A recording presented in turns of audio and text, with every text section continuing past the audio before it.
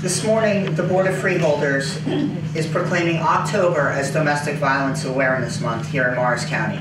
Domestic violence crosses economic, racial, gender, educational, religious, and societal barriers. It is a crime of violence that violates an individual's privacy, dignity, security, and humanity, and it destroys self-esteem.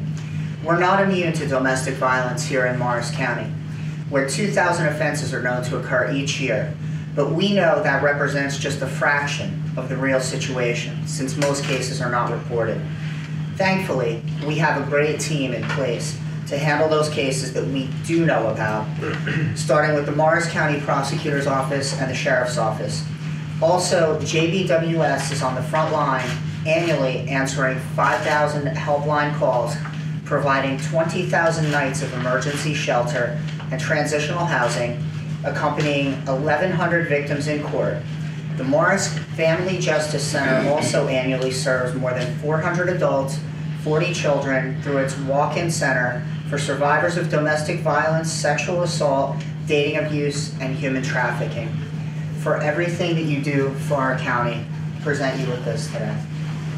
Thank you so much.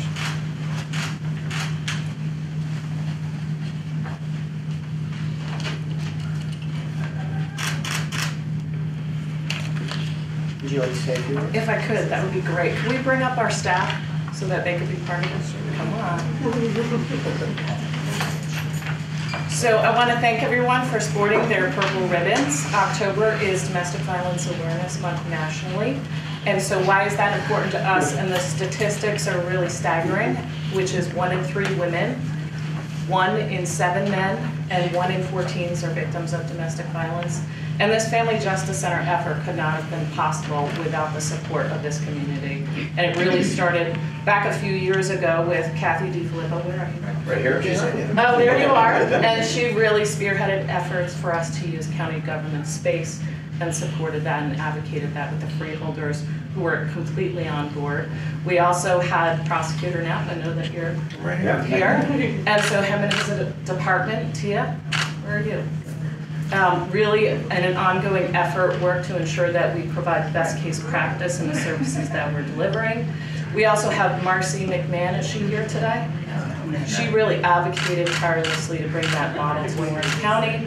We have the Sheriff's Department, who was really fantastic because this past year, the Morristown Police Department, due to a lack of resources, had to pull their police presence from the Family Justice Center.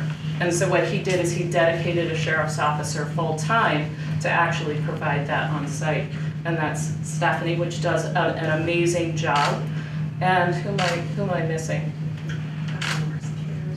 Morris Cares. Oh, we have a whole list of we have a whole list of partners. So partners in our endeavor, can you hold that? Thank you. Include the Morris County Probation, Morris County Freeholders, Morris County Prosecutor's Office, Morris County Superior Court, Legal Services of Northwest Jersey, Morris County Organization for Hispanic Affairs, Morris County Sheriff's Office, Morris County Bar Foundation, and Morris Cares.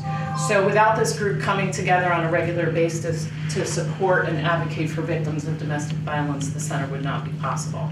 So that and all of the hard work of our staff on a daily basis that do that frontline work, we're able to counteract the issue of domestic violence. So thank you so much. Thank you,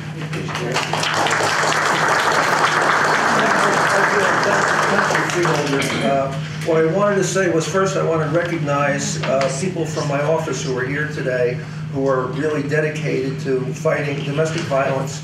First, we have Chief Assistant Prosecutor Maggie Calderwood, who supervises all of our tactical units, including domestic violence. Tia Manochio, who everyone knows. Tia has been the leader of our domestic violence unit for years. Why don't you come up, Tia? And of course, Tom Zalanti, our first assistant, who is just a tremendous support for all of our functions in the office, especially the Family Justice Center, and Michelle Leone. Michelle, sitting there quietly, probably has to run back to court. One of our victim witness advocates, who's really significantly involved with fighting domestic violence. As the Freeholder Deputy Director knows, is a practicing attorney who handles family matters and municipal court matters. Now, this is something that is incredibly important in our community and throughout the country. We, have a dedicated support for the Family Justice Center. Those of you who don't know, probably everybody does, but I'll say it anyway. Just downstairs on the 4th floor, to my left, is a Family Justice Center.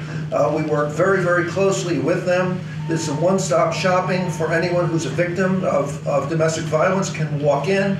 It doesn't really matter where they're from in the county. They can start here and get all the resources they need. It's actually an absolutely tremendous, tremendous resource. And we were the second in the state. Now I think there's 5?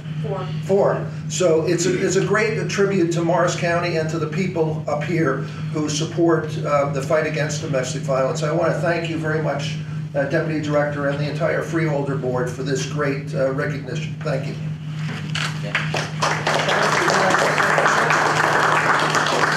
I'd just like to say that it is tremendous having these partnerships and being a part of something that's great.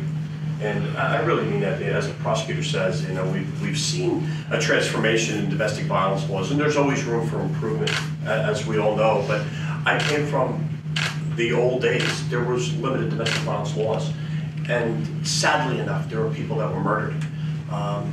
Many people in this county were murdered and were abused and didn't get the proper attention.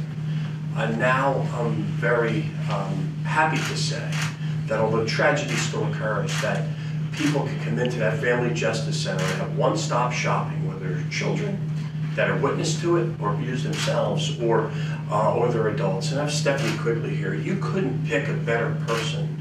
She comes credentialed from an educational perspective in psychology and criminal justice and minor in Spanish, to being a local police officer in Tennessee for 5 years, and then she worked in our correctional facility for some time. Then she came on board in the Bureau of Law Enforcement. I feel very comfortable as the Sheriff of Morris County to have her represent me every day in there, providing for a safe environment for people so they can get the services that they deserve. So thank you for the opportunity to be a part of something great like this and partnering with the prosecutor and everybody here.